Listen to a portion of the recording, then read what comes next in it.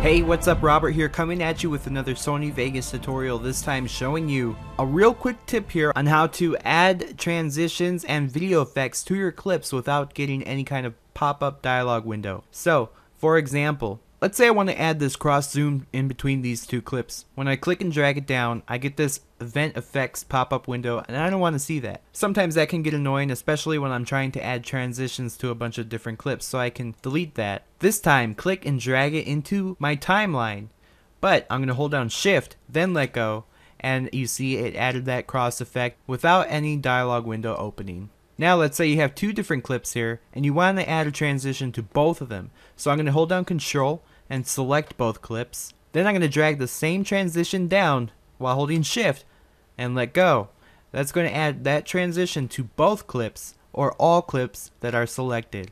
So there you have it, adding transitions or video effects with no dialog window and adding them to multiple clips.